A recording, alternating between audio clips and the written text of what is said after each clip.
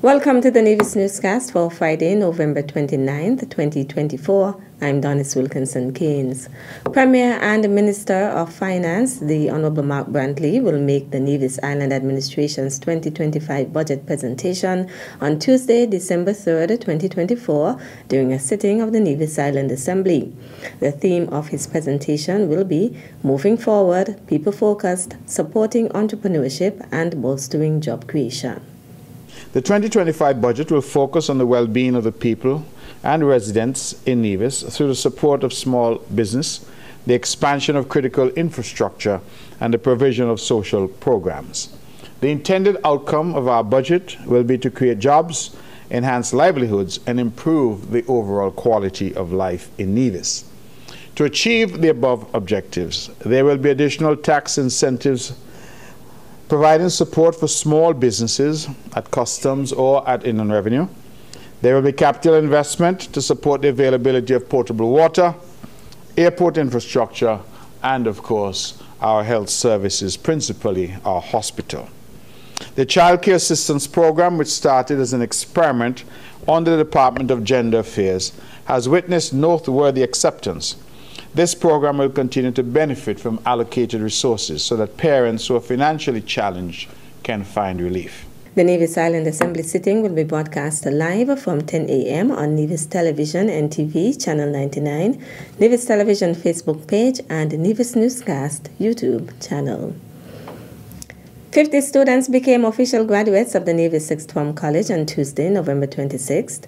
46 members of the class of 2024 earned a CAPE diploma and the Premise Award for passing 6 or more Caribbean Advanced Proficiency Examination CAPE units. And the overall pass rate for the Nevis Sixth Form College for this year is 91.12%. To those who will rank on the national merit list and those who will be receiving awards, not only for your stellar CAPE performance, but in other important areas of human development, I say congratulations. As you leave the walls of the Nevis Sixth Form College, I encourage you to uphold integrity in every aspect of your life. Continue to work hard, to be honest, to be respectful, to be accountable, and to take responsibility for your actions, especially if you make a mistake. And to autograph your work with excellence wherever you are. Continue to be remarkable. Never underestimate your potential to do remarkable things. You are capable. Congratulations to my remarkable class of 2024. The theme of the ceremony was Embracing Integrity, Building a Positive Future. Class valedictorian Ayush Patel put it into perspective. To my fellow graduates, as we leave Sixth Form College to pursue our different goals, I always want us to remember this. We all have the power to make a significant positive change. As we step into the next chapter of our lives, let's remember that true success isn't measured by titles, awards, or wealth. It's about the values we uphold and the positive change we bring to this world. Embracing integrity means standing by what's right, even when nobody's watching.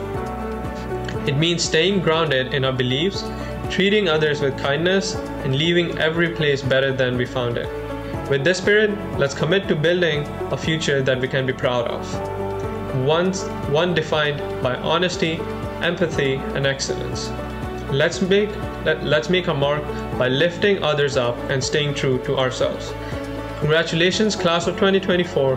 Go out there and show the world exactly what you're made of. Thank you.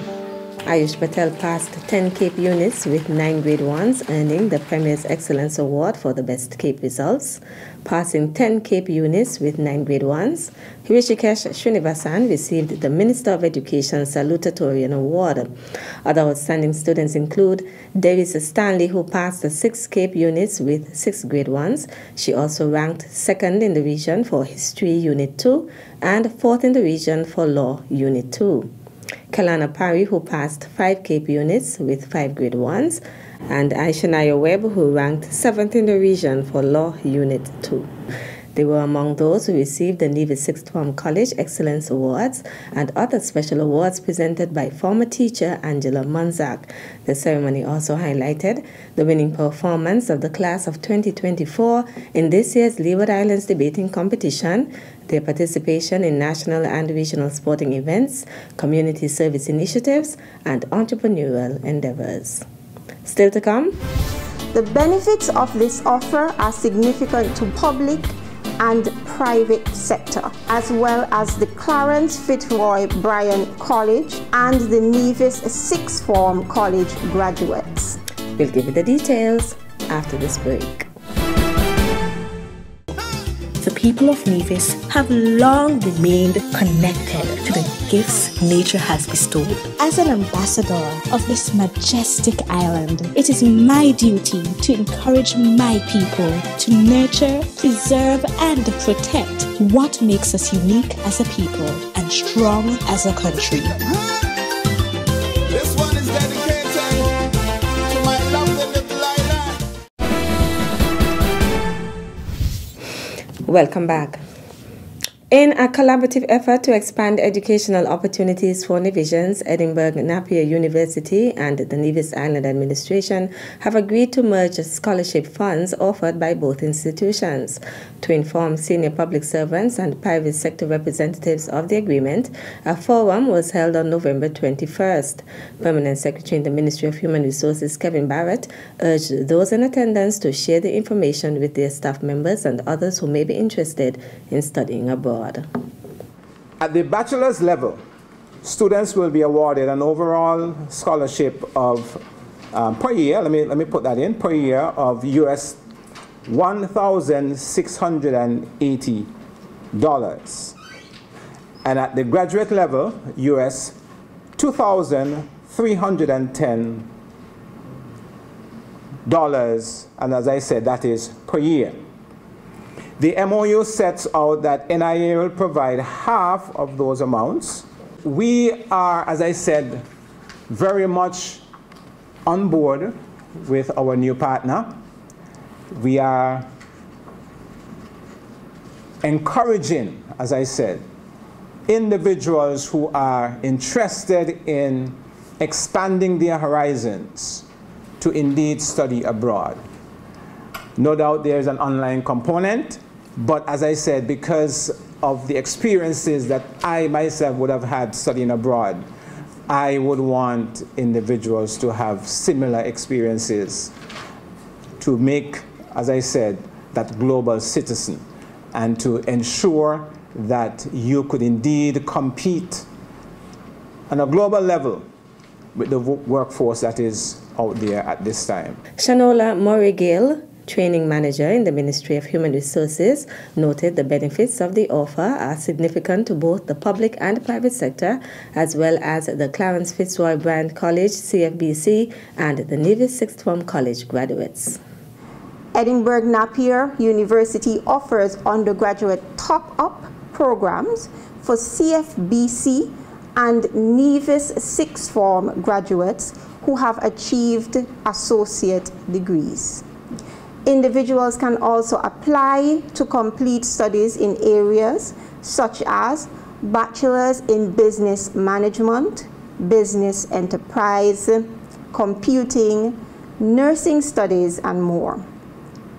Undergraduate students can also apply to complete master's programs in business management, human resources, data science, and more. Andrew Crowley, representative for Edinburgh Napier University in the Caribbean and the United States, also made a presentation. A truly international student experience. You'll be studying with your fellow students in Nevis or across the Caribbean or globally. Okay, a lot of our students form their own WhatsApp groups as well. They find that very helpful. We have three intakes a year, January, May, September. In fact, for all of our programs, we have a couple of options. You can either pay in full or you pay as you go. If you pay in full for the entire program, the fee, it's not per year, this is for the entire program, the fee for the MBA is $9,356 US, okay, for the entire program. And if you pay as you go, the fee would be $10,395. Now, ignore that about the $200 bursary. That doesn't apply here because your bursary here is much more, obviously. So as pointed out before, you would get the first module fee paid by Shanola's team, and also the final module, the equivalent for the final payment, also paid by ENU, by the university. Okay, so that's a significant reduction on those fees. Edinburgh Napier University is AACSB accredited, which places it in the top 5% of business schools worldwide. For more information, contact the Ministry of Human Resources at 469-5521, extension 5163, 5164, or 5166. Meantime, Premier and Minister of Human Resources, the Honourable Mark Brantley, continues to encourage students to apply for scholarships that are advertised by the ministry. We continue to advertise scholarships available all across the globe. But the refrain that we often get is that not enough Navisions are applying. So I'm encouraging our Navision students to pay attention and to apply. And to parents, to encourage your children to apply. If you don't have the money to send your child to university, which we know can be very expensive, encourage them to apply for these scholarships, because if you can get a free education, get a scholarship and go away, it means that when you come back and you start to work, your money going directly then to investing in yourself, meaning buying a bit of land, building a house, or whatever the case may be. As noted by Premier Brantley, the Nevis Island Administration's Ministry of Human Resources announces scholarship opportunities and offers assistance with scholarship applications. Human Resources in Nevis is constantly putting out information about scholarships that are available to Mexico, to Azerbaijan, to Morocco, to Taiwan, to Argentina, to Canada. Scholarships after scholarships. Please, I'm asking, we've signed arrangements with Monroe College. We have arrangements with, is it called Southern University, I think it's called, that the federal government has entered into in Louisiana. All of these options are available. UVI, University of the West Indies. This government continues to provide assistance to students who are studying. And it used to be that we never supported those who were studying online. You know what? We've changed that policy. That students studying online in Nevis can now get government support as well. Because we realize that for those who choose to study online, they're still working, and so you're still getting productivity out of them. For information on available scholarships, visit the Ministry of Human Resources at the Social Security Building at Penny's, or call 469-5521, extension 5163, 5164, or 5166. That's it for this edition of the Nevis Newscast. On behalf of all of us here in the Department of Information, thank you for viewing. I'm Donis Wilkinson Keynes.